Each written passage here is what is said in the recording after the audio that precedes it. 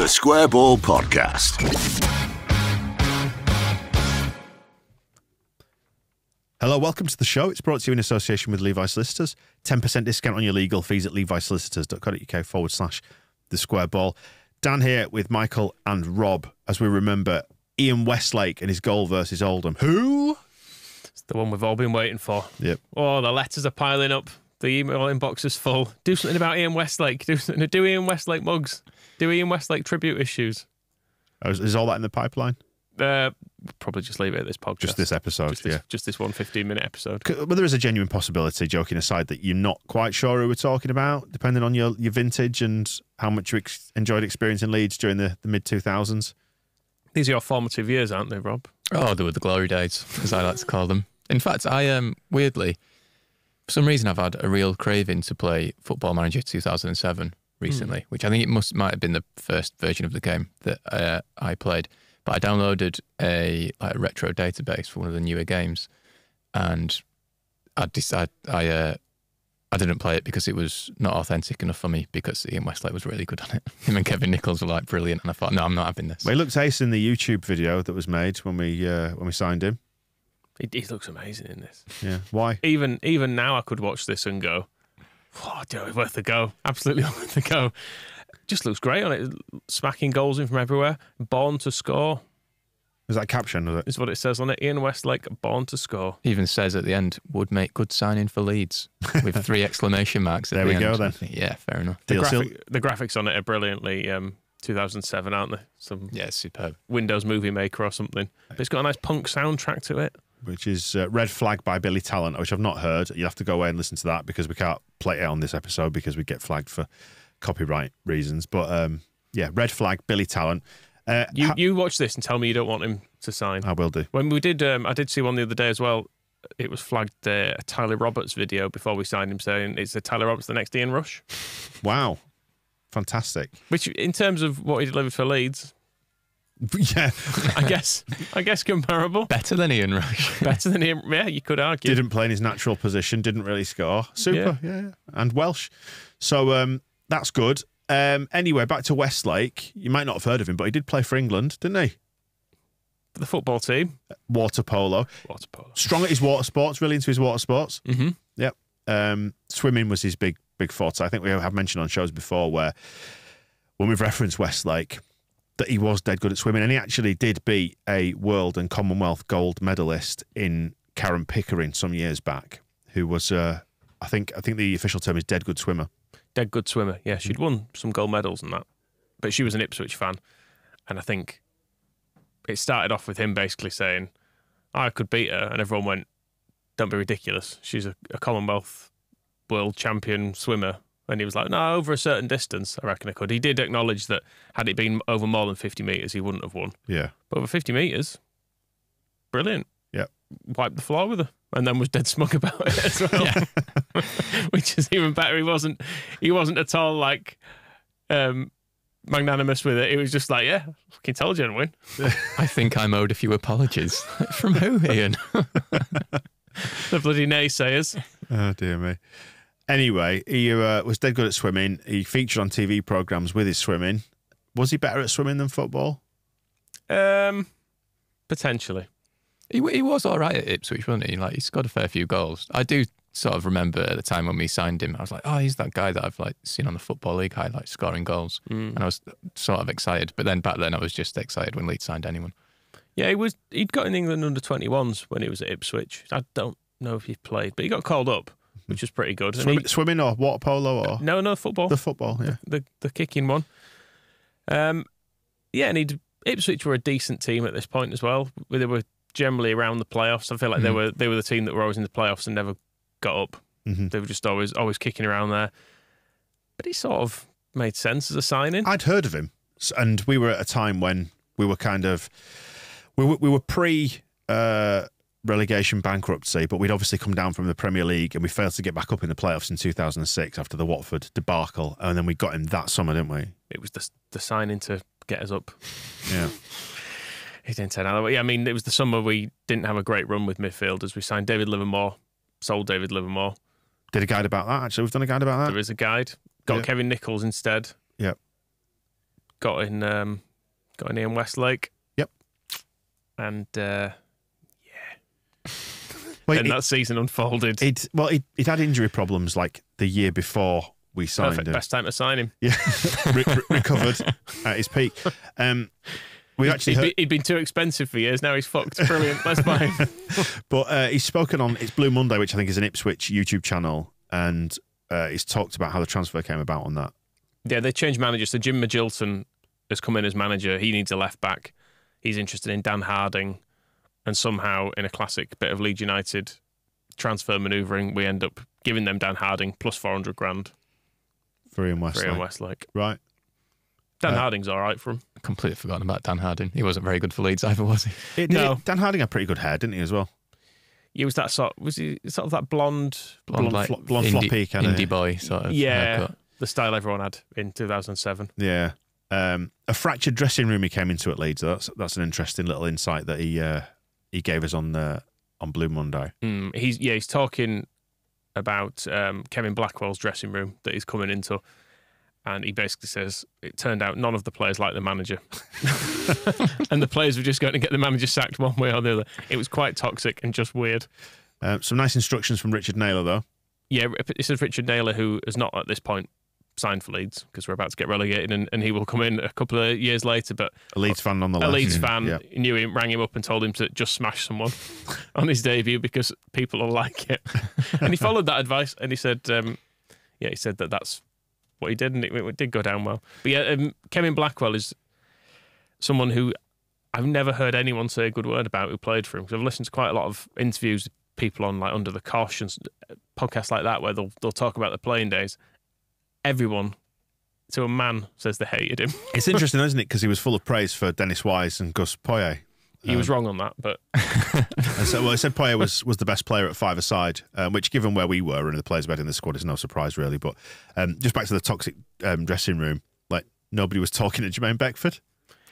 yeah, it just sounds like the senior pros who were there, which I guess are people like Paul Butler. I'm going to lay it all on Paul Sean Butler. Greig. Yeah. Yeah, they were just horrible to people by the sounds of it. Trying to get the manager sacked, had their little cliques and wanted to continue with it. It's not a great mix, is it, when you've got a manager who's widely recognised as a bit of an arsehole and then all your players acting like absolute arseholes as well. So, yeah, the -15 year was obviously one that sticks in the memory. 2007. That was fun, wasn't it? Well, it was eventually. Yeah, I mean, To be fair, it was fun from the get-go because we won 5 out of 5. the relegation was not really Westlake's fault either because he was in and out of the team a bit, and then from February he's injured again, so he's not actually there when it all unfolds and people go on the pitch against. Is it unfolds or collapses? Let's say, yeah, it definitely collapses when the season ends with relegation against Ipswich. People on the pitch at Ellen Road banging bottles. Westlake's not there for that. He's just like, I don't know if he was Is ever. it in the Ipswich end? I don't know if he was ever asked about it, but yeah, he doesn't have to be on the pitch as all that stuff's going down. But yeah, Wise has obviously come in during that season, taken us down, which I personally don't think he gets enough grief for. No, I agree. Because Yeah. he was there for ages. Well, Wise. the -15 turnaround has mitigated the actual failure of relegation, hasn't it? But we were appalling in that run-in in the previous season before we got relegated under Wise. But anyway, I mean, the way Westlake describes the completely toxic atmosphere and stuff, and we know at boardroom level it was all falling apart. And Completely toxic. I know, just the guy for it. Let's get Dennis Wise in. but actually, there are really interesting parallels with our fairly recent relegation from the Premier League in terms of dressing room cliques and it all not quite gelling and managers who people don't like and. It's interesting about no one liking Wise. He says Wise actually gave a speech to the players and it involved saying, look, the fans don't like me, the Football League don't like us, the FA are against us. He said, but he did manage to get that spirit going within the players. Backs to the wall, kind of us against the world. And Westlake has actually spoken quite fondly about this time at Leeds, saying that that run from August when the -15 kicked in, and we obviously won a load of games, to December was the best time that he had at Leeds. Yeah, I mean, I was sadly not in the country for any of this good bit. I was there for the relegation, but we started just winning loads of games in League One, and although it was League One, it's fun, isn't it, winning games? Yeah. Particularly when you've spent a full season losing them. Yeah. Just getting the break from that is It's exactly the relief. principle we've spoken about with relegation from the Premier League. The idea of winning a few games and having something to get behind again is much more fun than just grinding along year after year, isn't it? Yeah, and Westlake still wasn't established in the team. He was in, and then I was trying to work out from the lineups what had happened. It looks like Clapham comes in, and there's a reshuffle into between left backs and left midfielders, but he's getting a bit of time off the bench. So to Oldham then, and the run into that. Obviously, like I said, we'd won 5 out of 5 to eradicate the 15. We actually won the first 7, didn't we? Dennis Wise was correct about the corrupt bastards because we should have beaten Gillingham, but we had 2 men sent off and they scored in the last minute. And what happened as a consequence of the 2 sendings off? We don't have Beckford or Candle. I assume Leon Constantine was injured. Yeah, I think he was injured, and I think Andre Flo was also injured because he was knocking around still.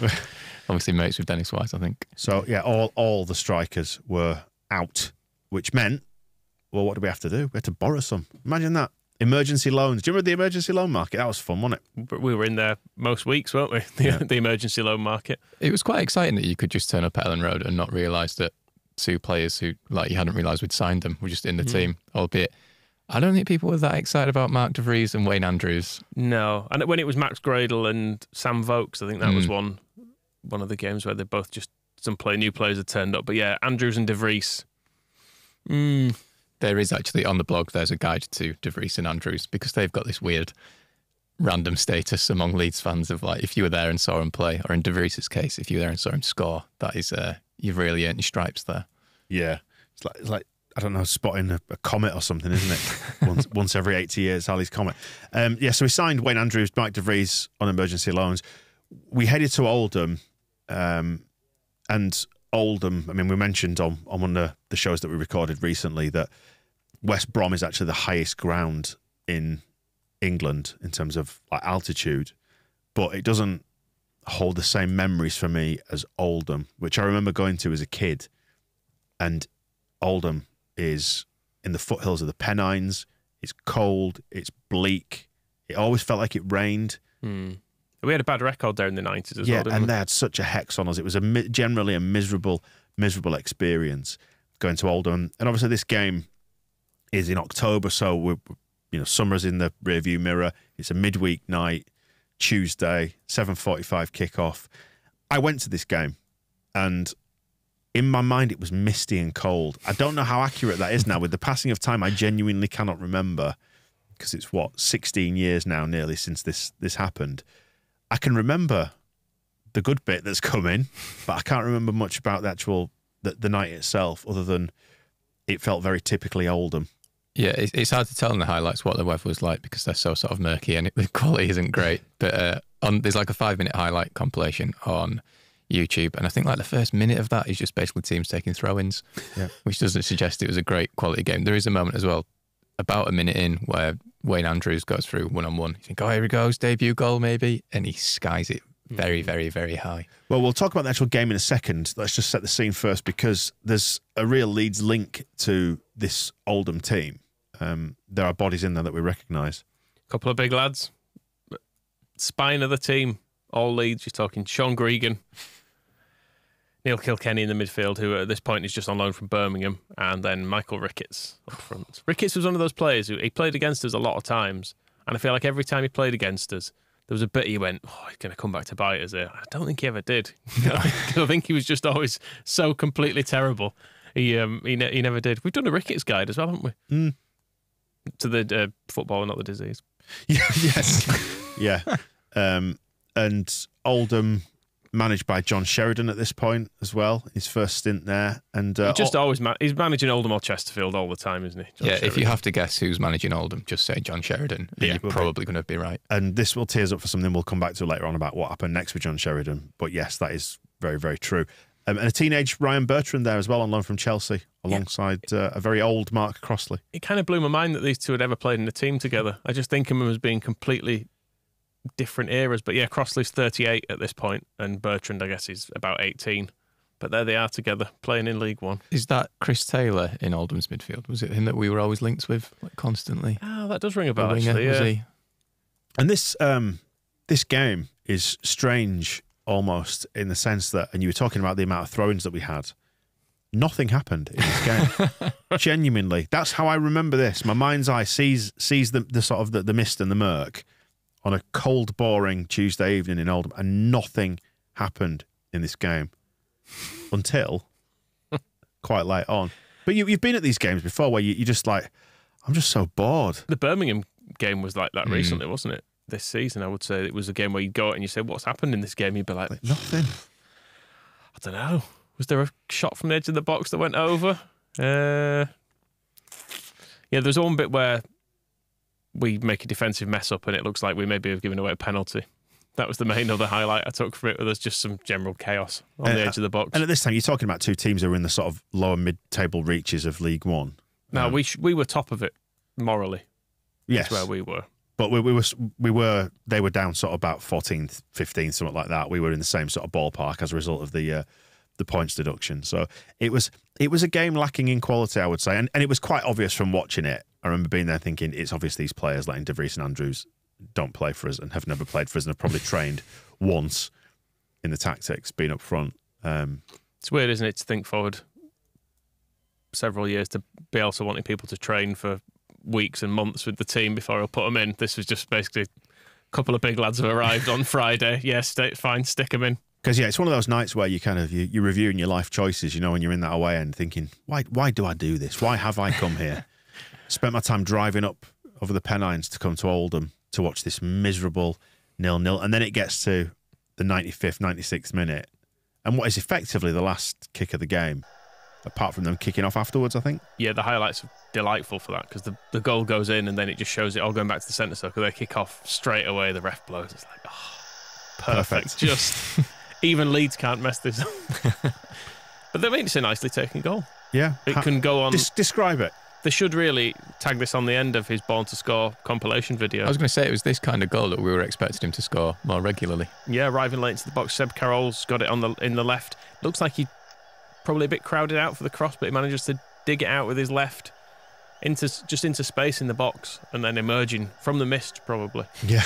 Oh, there's someone getting on the end of it. But no, I remember because I was dead central in that away end, just up towards the back at Oldham, and it's not a very deep stand, it's relatively shallow, so you're not that far away from it, but I had a great view of it, but I was right in line with the goal because he just comes in and absolutely paggers it into the net in a straight line arrow in my field of vision, and it was magic. And one of those moments where you're reminded why football is brilliant, because it can be awful for 95 minutes and then that happens and you get a moment where like in the blink of an eye you've gone from a why have I bothered to this is amazing, we've won. And that's what football's all about, yeah? It's a great fuck off twatting it in goal. Yeah, must be said. There's a lot you can appreciate goals in lots of different ways. Like a scrappy one that just goes over the line can equally be fun for a last minute winner. But this is just no doubt into it. It's just fully takes the back of the net off. Yeah, superb. Just what a moment. And in a way end that it goes from kind of at least this is nearly over to at least I won't have to watch Wayne Andrews too much more. To pandemonium. Absolutely fantastic. And he'd only just sort of come on the field, hadn't he, at Westlake. He was a very late sub. I believe Dennis Wise had just been shown the video, Born to Score video, and it was like, get this guy on. I didn't know he played for us. He's on our bench. Yeah, just a fraction over 10,000 hardy souls braved that autumnal Oldham on Tuesday night. And to best, I think, encapsulate what this night was like, I dug out the BBC match report. It's 78 words. 78-word match report. It's like, oh yeah, not happened. Westlake scored. League One though, isn't it? Yeah. They're probably similar these days, but yeah. There were some throw-ins. Penny and Westlake scored. Well, Oldham finished 8th this season. A couple of points behind Brighton. Have you heard of those guys? Going nowhere, those chumps. Yeah. But although they were miles off the playoffs in the end, they got 67 points, which is the same total as Brighton. But they were 9 points behind Southend, who were in 6th place. Then Leeds, we finished 5th that season. Had we not been deducted the 15 points, we would have gone up behind Swansea automatically, a point behind them. And had Ken Bates appealed the 15-point deduction, as the EFL expected them to, by the way, and I know that because I spoke to the guy who ran the EFL at the time because I was involved with the trust. They expected them to appeal, and they would have reduced it to 10 points on appeal. We would have gone up in 2nd place behind Swansea, still on 86 points. And as it was, we actually ended up with that far more grim experience than a Tuesday night in Oldham, which was that defeat to Doncaster in May at Wembley. That was sad, wasn't it? Happy times. That was sad, wasn't it, boys and girls? Sheridan stayed at Oldham, actually. He was there the following season. And then the following March, there were reports of him fighting with some of his players at a racetrack, which seems very on brand for John Sheridan, who, if you don't know who John Sheridan is, basically a brilliant 80s footballer who... He was a Rolls Royce of a footballer, but booze. He was basically a lush, wasn't he? He'd go out drinking and then turn up for training on the match the day after. Like, he'd go out on a Friday night and play on a Saturday, that kind of thing. Yeah, Wilco didn't much care for it, did he? No, so bombed him out. But yeah, he was brilliantly talented. So he managed the next game after this supposed fight at a racetrack, but then he left the club. And there, as we were touching on before, he actually returned to be Oldham's manager 3 more times. The most He's there now, it seems. No, I think the most recent spell ended in September 2022. Oh, okay. Maybe his wiki's not been updated. Yeah. Oh, no, it's his last head coach. Sorry, yeah. Yeah. His managerial record is bizarre though. It goes Oldham at the start of it, which is weird because he's done caretaker, and then Chesterfield a couple of times, and just lots and lots of Oldham. Doesn't travel much. No. As for Westy or Westlake, this was probably his high point, I would suggest, in a Leeds shirt. Do you think? I mean, it was mainly relegation of -15, so yeah. Yeah. And then by the time Gary Mack comes in, don't really fancy him. Can you name the future Leeds manager that he worked under in his post-Leeds career? Ian Westlake? Yeah. Dave Hockaday? It blew my mind when I read this. So he left Leeds the season after. He was on loan at Cheltenham and he joined them permanently. He went on to play for Oldham, a lot of Oldham this show, but then he joined Wickham, Montreal Impact and Needham Market. Right. I don't even know where Needham Market is. Somewhere near Ipswich. Yeah, he makes it very clear he lives in Ipswich. But on that interview, so I assume Needham Market was near there. Which club is it at? It's not a Needham, is it? Who managed Montreal Impact? Jesse. Yes. No way. Jesse. So Westlake joined Montreal Impact in 2011. They became an MLS club in 2012. Jesse Marsh signed him to play in the MLS and then fucked him off before the season started. They waived his contract and he sent him packing after bigging him up. Oh. Yeah, it blew my mind reading that Jesse Marsh and Ian Westlake. When worlds collide, That's crazy, isn't it? That is that's more insane than Mark Crossley and Ryan Bertrand playing on the same team. But yeah. Wow. So Jesse the villain? Yeah, definitely. He couldn't get the best out of Ian Westlake. But Gary Mack was probably right to get rid of him at Leeds. Yeah, and he said, going back to the Blue Monday show that he was on, he'd struggled with injuries after he left Leeds and he just couldn't get back up to the same level. And in the end, he decided to retire and he now works in property. He runs a letting company and project manages new builds in Ipswich, of all places. And presumably all the new builds have got swimming pools. Almost certainly. Right, we'll see you soon. The Square Ball Podcast.